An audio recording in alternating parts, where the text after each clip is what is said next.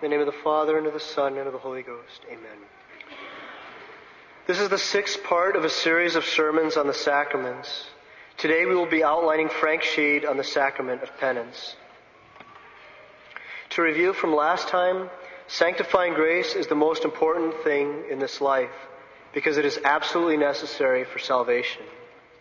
Without sanctifying grace, we cannot live a supernatural life, and we cannot get into heaven, let alone live there. If we lose sanctifying grace, we've lost everything.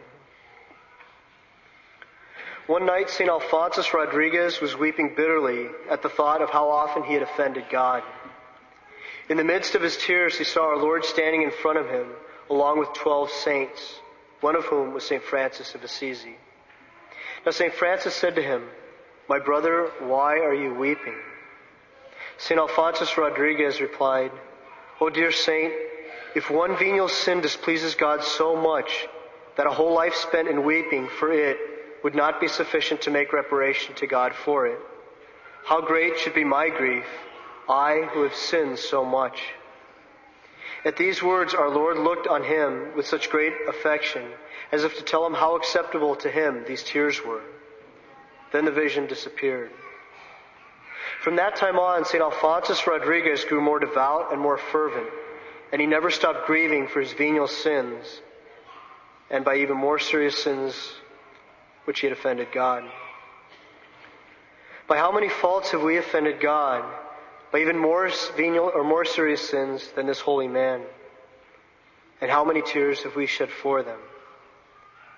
The problem is that we don't even realize what mortal sin does to our chances for heaven and the consequences that it has on our souls. Remember that there are two kinds of sins, mortal and venial. A mortal sin is a serious offense against the laws of God. A mortal sin destroys supernatural life that God poured into our souls at baptism. And there are three things necessary to make a sin mortal. First, there must be grievous matter. Second, there must be sufficient reflection. And third, full consent of the will. Now, a venial sin is a lesser sin against the laws of God in matters of less importance, or in matters of greater importance if the offense is committed without sufficient reflection or full consent of the will. But what happens to our supernatural life if we commit one mortal sin? With one mortal sin, we lose sanctifying grace. When we have lost sanctifying grace, our supernatural life is gone, and any chance or hope that we had to make it to heaven is gone too. If we lose sanctifying grace, we lose God, and so we've lost everything. Worse yet, we cannot get ourselves back to the supernatural life by our own natural abilities. We need supernatural help, because supernaturally speaking, our souls are dead. The sacrament of penance forgives our sins, and that is something which is totally beyond our nature and our ability to do. Who can forgive sins but God? Only God has this power. But because He is God, and He loves us, and He wants all men to be saved, He willed to give this power to men so that they can continue being instruments of bringing dead souls to life. Our Lord gave this power to men on the day of His resurrection. The Council of Trent says, "Our Lord instituted the sacrament of penance, particularly at the time when, after rising from the dead, He breathed upon His disciples and said, 'Receive the Holy Spirit. Whose sins you shall forgive, they are forgiven. Whose sins you shall retain, they are retained.' The consent of all the fathers has always understood that by this striking act and by these unmistakable words, there was given to the apostles and their successors the power of remitting or forgiving and retaining sins for reconciling the faithful who have fallen after baptism." Our Lord gave this church, or this command to His church through His apostles. This power to forgive sins which has been given to the church to be carried on by her priests. Because the church has this authority given to her by God to forgive sins, she also has the authority to tell us how it is to be exercised. Now, there are three conditions that are necessary for a good confession. The first is that we must have sorrow or contrition for our sins. The second is that we must confess these sins to the priest. The third, we must do this with the desire to do the penance given to us by the priest to make satisfaction for our sins. Now, as we remember, every sacrament has matter and form. The matter is the stuff needed for the sacrament, just like water is needed for baptism. And form is the words. The sacrament of penance is no different. The matter for this sacrament are the sins that we have committed. And this goes along with the three conditions which we just mentioned. Sorrow for sins, confession for sins, and the desire to make up for them through penance. Now we have to confess all mortal sins that we have committed since baptism, that we know we have not yet confessed.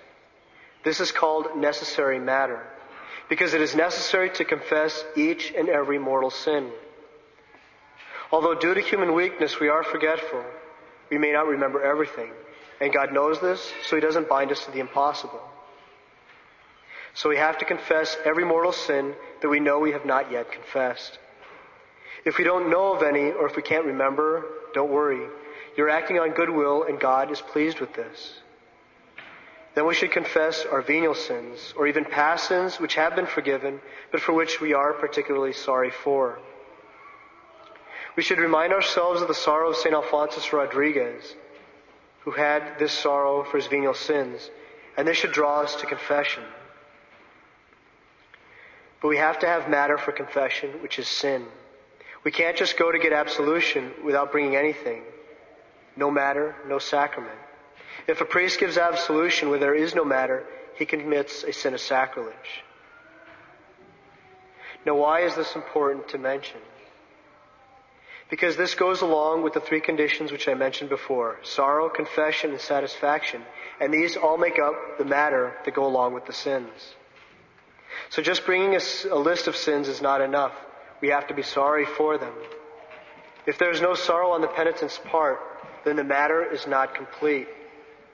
A priest cannot give absolution if he sees no sorrow in the heart of the penitent, because then both the penitent and the priest will commit a sacrilege.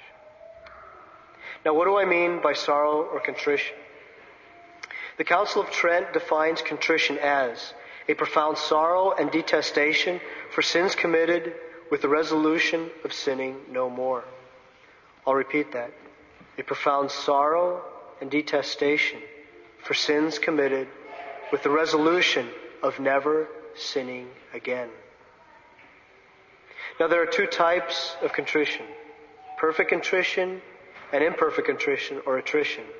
Perfect contrition is sorrow because we love God and we have disobeyed Him, who is entitled to our obedience and to whom we owe everything that we have.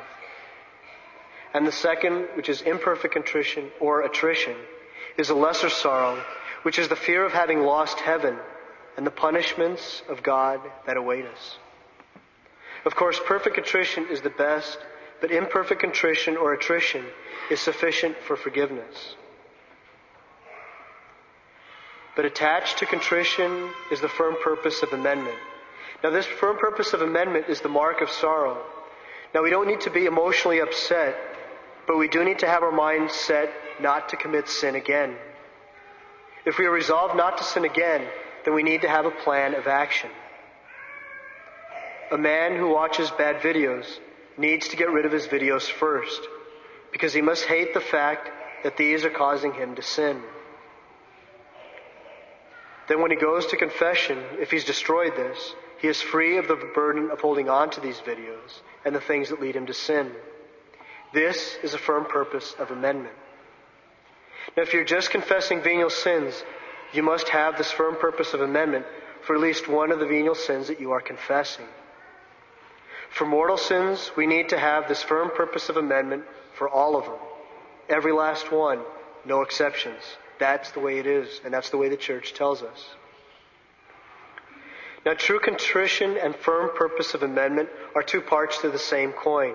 They both go together, and one cannot be separated from the other. Now, the second condition for the sacrament, which is part of the matter, is the act of confessing our sins to the priest. Now, we already mentioned about confessing all mortal sins we know we have not yet confessed.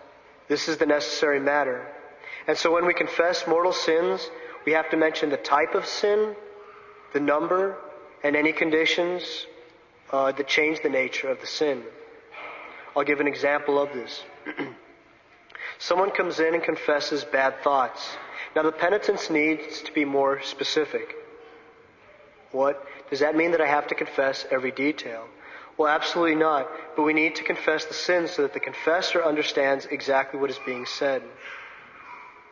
The problem here, that is a bad thought, could be anything. It could be thoughts of blasphemy, envy, anger, impurity. So we need to be specific in telling the priest so that he knows exactly what we are confessing. Then we tell the number. I indulged in thoughts of murdering someone 5 times. Because it's a mortal sin, we have to confess every one. We also have to confess the number.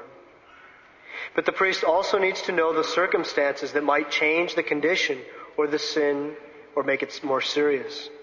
For example, if the thoughts of murder were about a bishop, this is an important circumstance because it adds the sin of sacrilege on top of the sin of murder. Now don't worry if you don't remember all of this. It's the priest's job to help you along and to tell you how to get through this. Now sins that we must confess must be our sins. They can't be anyone else's sins. Remember, this is our confession. It's not somebody else's confession. Now there's a story that is often told about St. Alphonsus, who when a wife went in to confession, she spent most of her time confessing her husband's sins and very little time in regard to her own confession. Now he gave her a penance to correct this fault. He said, for your sins, say 5 Hail Marys. But for your husband's sins, I want you to say 15 decades of the Rosary. Now we don't want to commit any new sins in the confessional, especially sins of detraction. So that's why these things are important to remember. Of course, what we tell the priest is under the seal of confession, and he'd die before he said anything. But we should also remember that what a priest tells us is secret, and we are not to speak of it to anyone else in order to protect the priest. Our confessions must be prudent and sincere, and we should not hold anything back. Always confess the most serious sin first, and that way we are not tempted to conceal them later from shame. This makes the rest of the confession easier. Now, if we are having a problem with a certain sin, just say, Father, I'm having a tough time, and the priest will be glad to help you through this. We should not be afraid to confess our sins. Remember, we are there to tell the priest how bad we are. We're not there to tell the priest how good we are. That's the purpose of confession. If we start telling the priest how good we are and making excuses for all our sins, then this is the fault of pride. No, we must be humble and truthful. We should not hide things by mispresenting them and trying to make them seem less serious or try to make them seem something else to the priest. Remember, this is a self-accusation. The penitent is the jury, he's the prosecutor, and he's the defendant. Our Lord is the judge, but the priest stands in God's place. And so he needs to know exactly what the sins are. It can be, for example, I was disrespectful to my superior 5 times, and I am under the vow of obedience. This way he gives the sin, the number, and the circumstance of which he should be judged. Now, confession is not a story or a narrative of the events of life. And we don't need to tell why we did all these things, because this only looks like we're trying to lessen our own culpability. It's easy. All we need to do is just admit it. We need to have that spiritual maturity to admit all our faults without blaming others. There's a great ease and a great peace in confession once we come to grips with the fact that, yeah, I did it, I might as well confess it.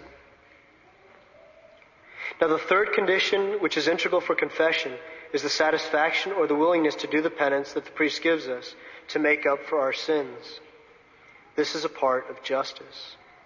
Now, we make up for our sins by doing the penance that the priest gives us. We should expect the confession or the confessor to give us a larger penance for serious sins. After all, the Council of Trent commands the priest to do just that. Of course, if we really can't do the penance, then we must tell the priest right then. He is actually trying to help us by giving us a penance, but if the penance doesn't do that, it's no help to us, so we need to tell the priest. So if we have confessed a serious sin and we get a larger penance, we shouldn't be upset. After all, we would be in hell for all eternity for one mortal sin. That we should love God and weep for even our venial sins, like St. Alphonsus Rodriguez, and be willing to do more on our own because we have such sorrow for our sins, because of what our sins have done to God. The penance the priest gives us is our sentence from the judge to pay for our sins. So we should do our penance as soon as possible so that we don't forget. A few things that will help us to have a true horror for sin and a desire for confession would be to read the lives of the saints, the imitation of Christ, and meditate on the passion of our Lord so that we could truly see what sin costs. So we'll do a quick review. If we commit one mortal sin, we lose sanctifying grace, and the ability to get to heaven is lost. The sacrament of penance becomes necessary for salvation if we have fallen into one mortal sin after baptism, because it gives us the only hope of returning to sanctifying grace. To receive the sacrament validly, we need to bring the proper matter for confession. So we need to confess all mortal sins that we knowingly have not confessed since baptism. And it is good to confess venial sins to gain the sacramental graces. We need also to have sorrow and true contrition for our sins. We need to confess our sins to the priest, and we need to have the desire to fulfill the penance given to us by the priest. And this sacrament is the sacrament that brings a spiritually dead soul to life. Now we will continue with the sacrament of penance for next time. In the name of the Father, and of the Son, and of the Holy Ghost. Amen.